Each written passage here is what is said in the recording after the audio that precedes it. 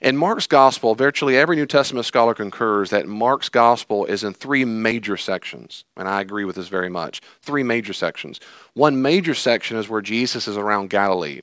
And on the left side of the screen, and also on your sermon notes, if you go to the app or the website, hillchurchfamily.org, sermon notes, you'll see these images if you can't see too far away. Galilee's in the top northwest part of Israel. This whole time so far, Jesus has been going around Galilee and basically calling out the crowds. That's normal people, like going to hog days. And saying, everybody listen. It's just the normal crowd, like going fishing. Just the average Joe and Jill. Oh, they're here. Hi, Jill. She's here. She's in the crowd, not on the crowd. So Jill and Joe, they come and he said, "Hey, everybody, come here. Come here. I want to tell you about the kingdom of God." And and of those people, he's gone fishing. He's got the disciples be fishers of men. And some people respond well, and they become intrigued, and they listen more, and they start adopting his teaching about the kingdom of God. And he teaches them. There are certain people he's called specifically, we call those apostles or disciples, that he says, please get this. I need you 12 people to be the leaders of the big group of disciples going to come in. And so we found so far in the ministry of Galilee, there's been overall a positive response. Overall positive. There have been some people don't get it, and there's been some enemies of Jesus who have arisen, who come from Jerusalem, and they've set this dark shadow over his ministry as time goes on. We have the story of Herod who killed off John the Baptizer, and he says, man, that's an indication of what's going to happen to people who are fully faithful to Jesus. Well, in just a little bit, we'll see later on, things change a lot. But so far, he's in ministry on Galilee. And this section ends, frankly, pretty sadly, because it is not in the section on a high note. He just doesn't. So in Mark chapter 8, let's start in verse 11. And do you remember this last time at the end of last week, is after he feeds the 5,000, the 4,000, and he comes and says, do you still not get it? Do you see what's going on? And he gives them, well, anyway, okay. So they feed the 4,000, and then in verse 11, this happens. So we think by this time the disciples, everybody's going to really get it. Jesus is the Messiah. The kingdom of God is being burst in his life. He can heal people, exorcise demons. Here it is. Surely they get it. Verse 11, the Pharisees, these are laity, lay religious people, they came and began to argue with him. That's a good Greek translation, to argue, dispute with him, seeking from him a sign from heaven, and Mark says, to test him. Yeah, Jesus, give us something. Give us a sign. And there could be a sign, meaning look in the heavens, as we always call the sky, and see if we can read a portend, something that's going to happen, maybe. He could also just mean, come on now, give us something right now to prove who you think you are, who you're saying you are. Come on, do it right now, right now, to test him. And we can discredit him. If he goes, no, I'm not going to do that. See, everybody, you have no reason to follow this imposter. Later on, by the way, that's exactly what Jews call Jesus. And the Jewish Talmud, he was a magician leading the people astray. That's exactly what they'll charge Jesus of to this day, So they were trying to test him. In verse 12, and the Greek, he sighed deeply. It's a big exacerbation, but it says in his spirit, this kind of, I can picture him going, count to 10. And he said, why does this generation keep looking for a sign? What is it about this people group? Why do you keep looking for something to prove who I am? Why is that? And he left them, getting to the boat again, and he departed the other side. Jesus doesn't rebuke them. He didn't call them names, didn't make fun of them. Doesn't say you're all going to hell, but he has had it. And so in the narrative so far, every time we meet now these religious leadership, we would hope by now they'd start to click with them. And they don't. It doesn't click at all. And that's what Mark calls being hard-hearted earlier in the text. And later on we'll say the same thing about disciples. See, people who are hard-hearted, or I like the word closed-minded, because it means the same thing. People who are closed-minded, they test Jesus. They test him. I'm looking for ways to find fault with you. They're captious. They want to find fault. And Jesus' point is, why do you seek this? Have you looked at anything I've done on this ministry? Anything? Have you heard anything about me? Have you seen me do anything at all? Has anything counted? You see, what I've done already should count. It should be eliciting the proper faith in me because you should have seen enough by now. Remember Mark chapter 2? Remember that when Jesus, he's teaching in the house? And these friends bring this guy on a pallet, take off the roof, and lower him down there. And he says, your sins are forgiven. Who is this guy? He's blaspheming. What's wrong? What's he smoking? And he says, to show you the Son of Man has authority on earth to forgive sins, I say, pick up your mat and go home. And what does he do? He picks up his mat and goes home. I've shown you signs with your eyeballs that you can see things you can't see, which is I can forgive sins. That's just one of many examples in Mark's narrative. All along the way, I've done enough for you. I've done enough for you. I've done enough for you. Why do you keep seeking the sign? Why do you do that? I have found in my life today, this is exactly still true for a lot of people. A lot of people. I like how Alan Culpepper says it. What more can God do? The deficiency lies not in the historical evidence of the reality and character of God. No. But in our willingness to stake our lives on the good news of what God has already done. Now, if you know me whatsoever, and it's okay if you don't, I'm a huge fan. Paul can testify. I'm a huge fan of having a reason for our faith. I'm a big fan of. I've written books on it. I've done over 500 podcasts. I've got a lot of stuff out there trying to say there are good reasons to believe in Christianity. I'm not the guy that says just have faith, warm fuzzies, and go home and get your Bible and you're fine. I'm big about saying there are reasons to believe this is true. I'm real big on that. Why am I big on that? Because Jesus was. Jesus didn't just walk in the scene and go, believe in me, and he goes home. He's constantly giving evidence after evidence. Look here. How many fish were there? He'll say in a second, how much bread? Look at what I've done. When will it be enough? And the early church, they did the same thing. They didn't just say, just believe in Jesus and go home.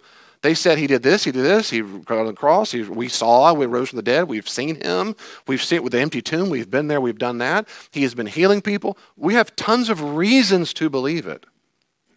So I'm not against, and nor is Jesus. Please listen. Jesus and the early church is not against needing to have reasons to believe this is true. He's against it never, ever, ever being enough. Just not enough. I've heard this a lot online because it's a wild, wild west online, right? There's no rules. Unless you're Twitter. I'm kidding. Okay, there are no rules. You can say whatever you want to say all the time, most people. And so the point is, it's wild, wild west. Yeah, and I've heard all kinds of stuff like this. If for God's so real, do it right now. Show up right now. Write Yahweh on the moon. Do you really think if Yahweh on the moon, you surrender to Jesus on the spot? You would say, that sure is intriguing. I wonder how the wind pattern got on the moon. What aliens did that? The point is, it's just not enough. Now, there's one kind of person, there's a kind of person I have such empathy toward. And that's the person who's seeking, who's searching, who's trying to make sure this stuff makes sense. That might be some of you in this room, I hope. This is still new to you, or you're still on the outside, and hopefully you're paying attention when we read the gospel, and maybe ideally on your own. Seriously, you're hopefully at home reading the gospel yourself and going, I want to learn more about this Jesus character. Man, he's really intriguing. He did that, he did that, he did that. Man, I'm really learning. That's fantastic. But if you find yourself being the person who does all that, reads all the gospel, reads all the stuff he's done your historical work, read the books, whatever you need, and go, no, until he does blank, none of the stuff he's done before counts. See, if a normal friend did that to you, if a normal person in the normal world worked up and said, Diane, we're best friends. We are? Yeah, we're best friends. Hey, you coming up tomorrow night? Yeah, I'll come there. Prove it. What do you mean prove it? I'll see you always. We eat dinner together. No, I need some evidence. C.S. Lewis says that right. If every single time your friend demanded evidence of you, you would say, you don't trust me. There comes a point when Elaine and I were first married 100 years ago, Jeff. For the first while, Elaine, not as long as y'all. Can you hear me? I'm kidding.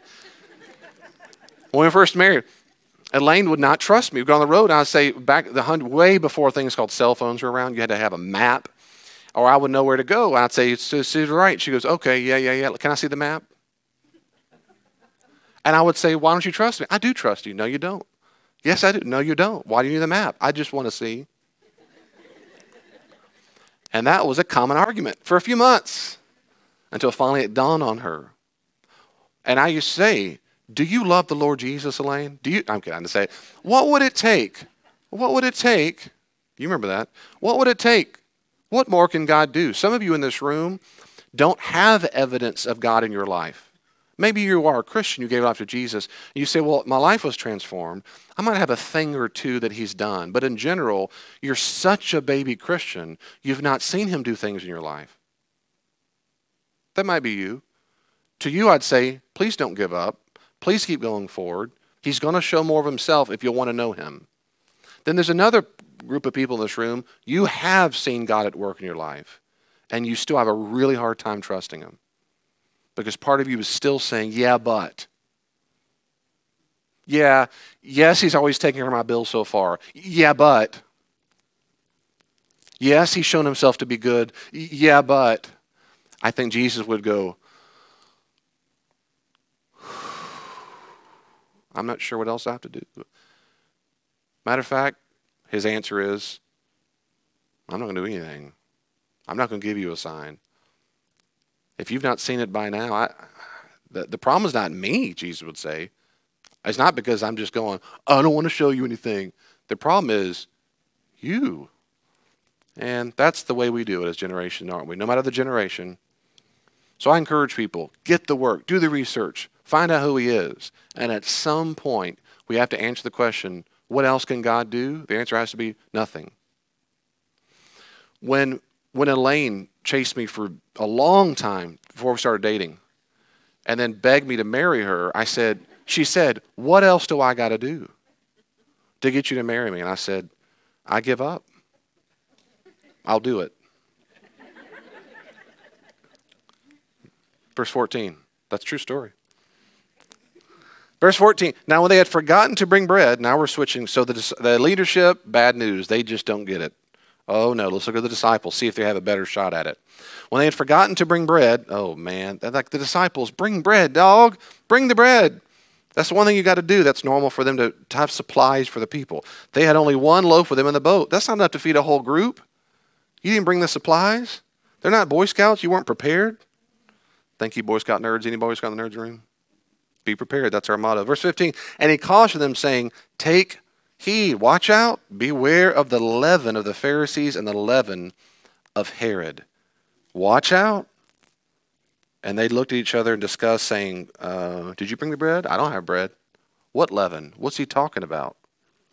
So now when you realize the disciples are still obtuse, they still don't get it. Verse 17, and being aware of it, Jesus said to them, why do you discuss the fact you have no bread?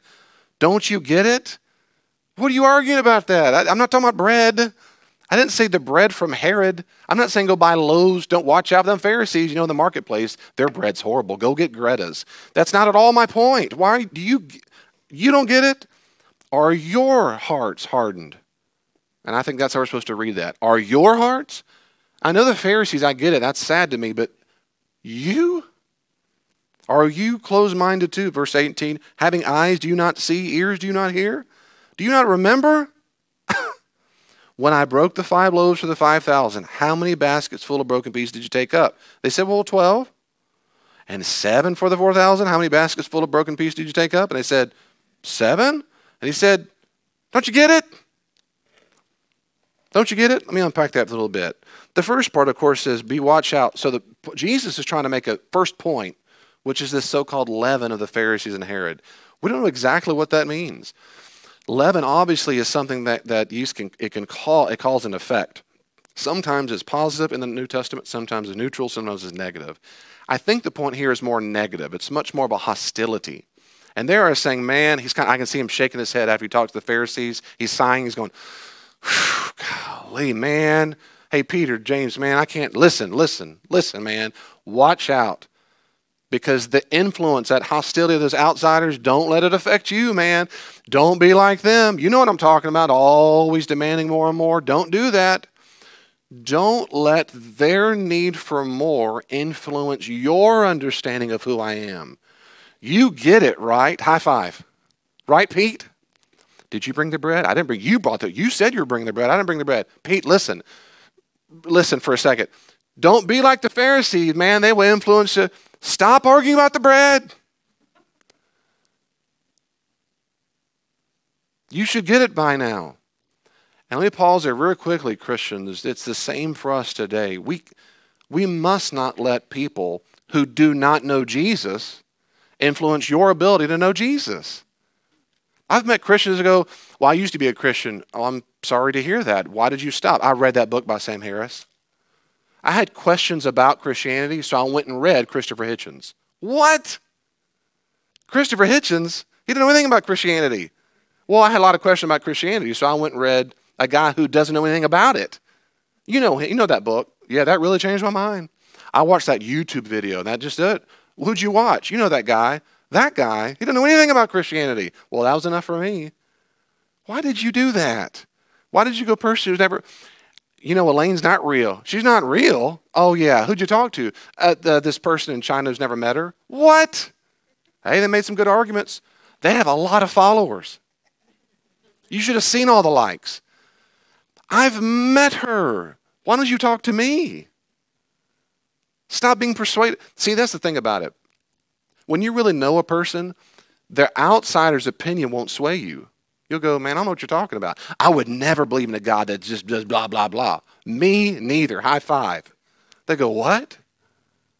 Who are you talking about? We don't worship that God. Is that what you think? Shh, I'm so glad we met today. You have a few minutes? Let's sit down and chat. I would never marry some 8-foot-tall beast woman who beat you every day. That's who Elaine is. What? Have you met her? She's 9 feet tall. The rest is true. She's not 8 feet. She's right here. Here she comes all sweet. I'm giving her a hard time because she's here today. In the room, I mean. It's crazy. And that's exactly, it seems to me, Jesus' point. Please don't let their viewpoint dictate you disciples, your view. Listen, don't get from there to there. It is a fire that does not need to spread. And I know every mature Christian I know has that sense of, not delusion. It's not delusion. It's a sense of, yeah, I hear all that, but you don't know what my Jesus has done for me. You don't know. I hear all this, and if the person didn't die, they did still die from cancer, and that child did still starve. Yep, I don't have answers for everything, but my God has been good to me. He made a way when there was no way. Let me tell you about a Jesus who makes a way in my life. I can tell you. No, I watched that YouTube video. Well, okay. But I know her, or in Jesus' case, I know him. And that won't persuade me a bit. And they're still debating about bread. See, this is scary to me because that means even those on the inside, that's Mark's vocabulary in Mark 3, those about me, those on the inside, you're supposed to get it. He says in Mark 4, to you have been given the secrets of the kingdom of God. To those outside, I speak in parables. And he quotes Isaiah, remember Mark 4? So that they might hear and not perceive, see but not see. That's a judgment on them because they want to stay out there with their arms go, fine, who's that Jesus guy? But when you come on the inside as disciples, then I explain this to you. You're going to get it. And they're going, did you bring bread? I didn't. That was your job. You don't get it? Okay, let's go through this one more time. Do you remember the bread story? Do you remember the thing that just happened? How many fish? They're going, yeah. I don't think the numbers he's replaying to make a big point. The point is, you were there. We still remember it. It's still fresh on our mind. It's still, what has God been trying to teach you maybe that you just don't see? Would he show up in your life right now? What about right now? I just don't see him at work ever, ever, ever. This is where, in my genuine experience, where I really, really appreciate mature Christians in my life. Because sometimes I'm just so blind to something, or if I'm really struggling, they'll come along and say, but don't you see how God has worked out? You know what I'm talking about, Greta? How God has done, but you don't see that? And a lot of times, no, I don't. Because I'm so hurt, or I'm scared, or I'm so wounded, I just can't see what's right in front of me. And it's that outside perspective. It goes, what? Look at how God's doing. Da-da-da-da-da-da-da. And you go, well, now that you say it, you think so really? Yes, I see it. You see what God's been doing all along? In the moment, sometimes we just simply can't. Sometimes, like them, we're going to be in the corner going, did you bring the bread? I bring the bread. He's over going, do you not see? I can take care of all those needs. I don't need you to have bread, but don't you understand who I am? What's God been trying to show us as a people group, as Hill Church? Are we like those old wineskins that just have it all figured out and God's going to do it one way and he only has to do it one way and there's only one way to do it and that's the way we've always done it or whatever? We all have to fight that temptation all the time to think that just the way it's been done has to be God's way of doing it. That's just not true. And sometimes us, like the disciples, can just be right in front of it and miss the whole point. Now, Jesus is frustrated. The first time he's frustrated the leadership, I'm not giving you junk signs. I'm not doing it. And now he's the disciples really letting them have it. Why can't you see what's going on? Why can't you see it? And this ends probably this section of the entire gospel. It ends on a dark note, you might say. And then he changes gears. And this next section, he is now basically going to be on his way to Jerusalem.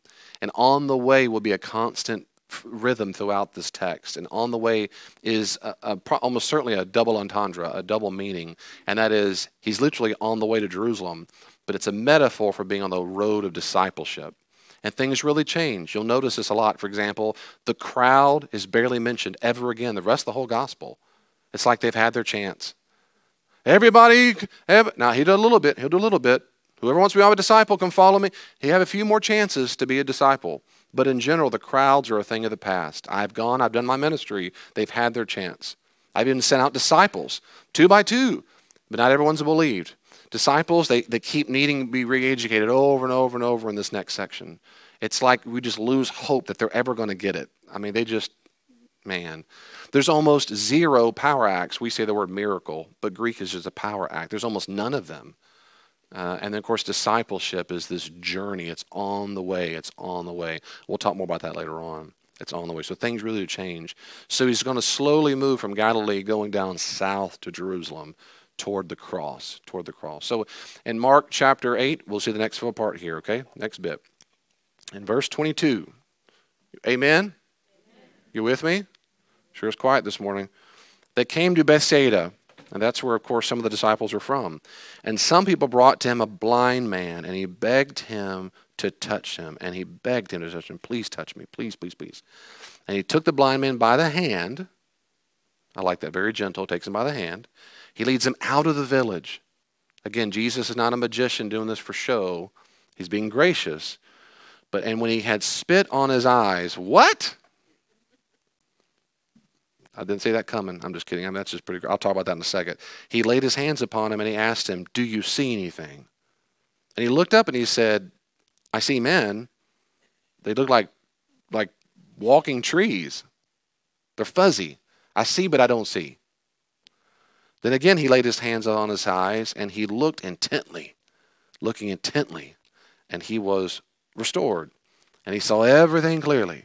And he sent him away to his home, saying, don't even enter the village. Don't do it. Why? Because you go out of the village, you're going to be walking around not blind anymore. They're going to know what's going on. They're going to come out here and say, heal me, heal me, heal me, me. That's not what I want to happen. My ministry is not just a healing ministry. What in the world's going on here? Well, this guy who is blind comes up, of course. I said this last week I was talking to the car about the guy before, and he's mute. And he can't hear, and Jesus touches his ear, and he touches his tongue, Jesus' tongue, the spit, touches, and looks up to heaven. And so, of course, he's trying to basically kind of signing to this guy so he can see God, he's looking at heaven, God's about to heal you. Well, to demonstrate he's going to heal you is this spit, or spittle. So this spit in the ancient world oftentimes was associated with healing. And then my precious wife and daughter said, you didn't say that, you should have said that, that's gross. So I'm saying it this week. So the reason why he probably is going, versus really letting him have it. It's because he's trying. I can't prove it. I don't think he's this isn't Ace Ventura, but that's for you Christians. But he's probably going, the guy can't, he can hear it. The point is because spittle is associated with healing. I'm going to let this guy know this was about to happen. Now, I would wonder, Bonnie, can say, hey, buddy, I'm about to heal your eyes. I would think that would work. But probably that's not what, in this time period, I'm trying to express to you, you're about to be healed. And so spit was probably almost like a metaphor for that that's about to happen.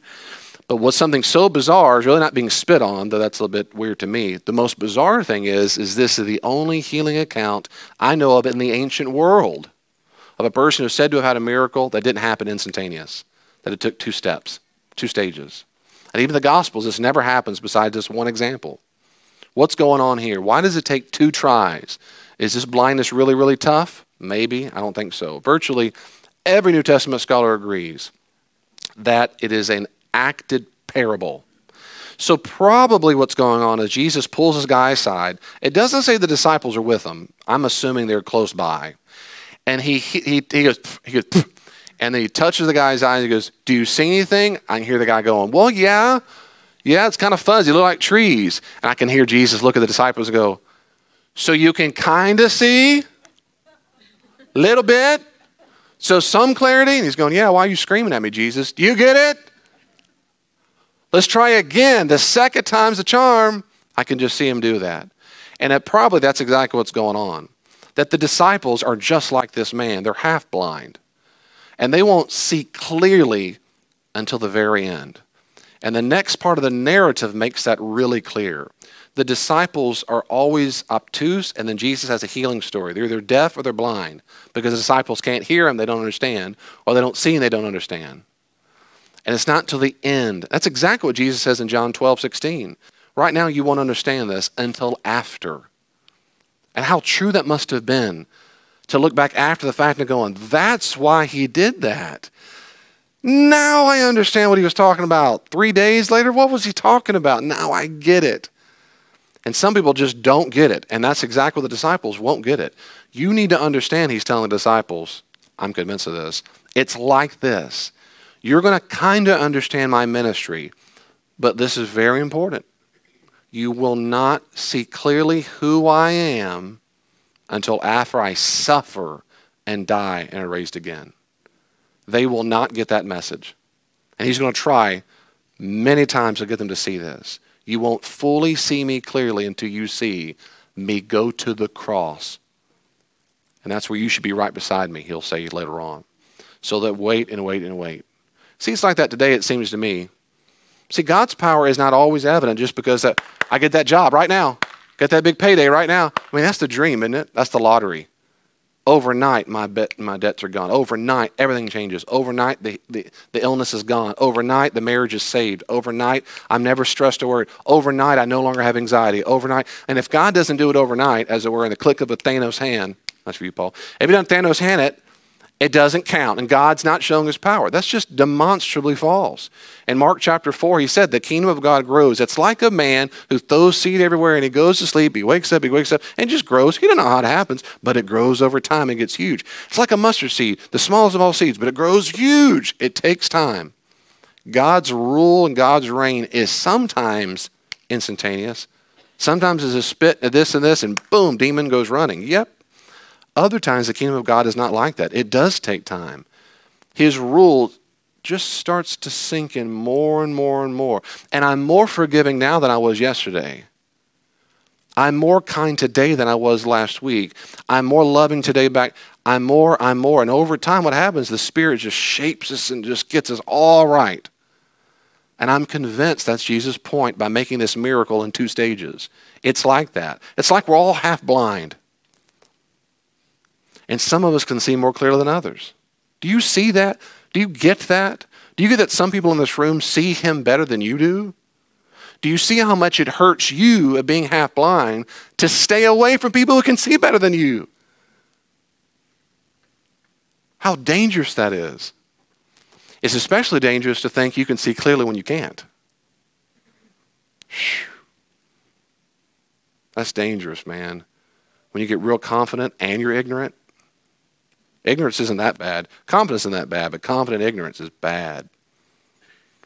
A real disciple of Jesus. Try this one more time, Pete. Try it one more time, Elaine and Paul. Okay, what do they look like? You can kind of see? Let's do it one more time. Sometimes it takes in-between stage. And it's okay for us, it seems to me. I would say good. I am a disciple of Jesus. I am a disciple of Jesus. And I don't see him clearly yet all the time. And I'm still a work in progress, and I'm still growing. But I guarantee you, I'm with him. I've gone all in with him. I don't see him clearly all the time. I don't fully understand that. And I'm not that mustard bush, I'm not a big one yet. But I'm growing. And I need you who can see better than I can to help me. Come alongside me and help me. Just earlier, Brandon was talking about Hayden. Said, I really think about him and think about him and pray for him. I was thinking, man, I needed a Hayden in my life when I was in college. I needed a Hayden in my life when I was in college. And I said, amen. I needed someone who'd come alongside me. What God can do through other people, and perhaps what I can do for them to help them see more clearly. But that takes us getting to know each other. And not running in, running out of church. Getting part of a small group. All those things. And also giving ourselves grace to say, I can't see fully clearly. Will you help me?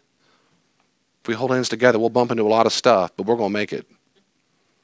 We're going to make it. We're going to make it. Let's pray together. Ask Lord Jesus in our half-blind state that we would see as clearly as possible what you want us to do. I ask for that capacity, Lord, because we need it. We are full, a lot of us are, maybe not everybody in this room, but a lot of us are surrounded in environments, and maybe it's just on social media, maybe it's in our own home. We're surrounded by people who are, yeah, but, if God's so good, yeah, but. And they're demanding a sign repeatedly. Help us, Lord Jesus. Help them, but certainly, I guess, first and foremost, help us understand who you really are. And get enough knowledge of what you've done in our lives to know that we have a really good reason to trust you. Trust you. Help us be the people who help other people see it the same way. Lord Jesus, help us not be like the disciples in the corner arguing and fully obtuse, just not getting it at all. We confess, there's probably numerous ways in our own lives right now, today, this morning, that you're doing something amazing in our lives and we just don't see it. Maybe because we're so focused on our own selves as narcissists, or we're still focused on the worry. We're still focused on what's going to happen. We're still focused on who hurt us. We're focused on what we didn't get and what I don't like. Maybe, I don't know, God, maybe there's many other reasons why we just don't see what you're doing. Help us see. Help us see. And we recognize that sometimes the help that we see for your Spirit is partial. It's partial, but it's enough to trust you. So that one day we see you, as Paul says, face to face. We thank you for that ability. In the name of Jesus, we pray. God's people say, amen.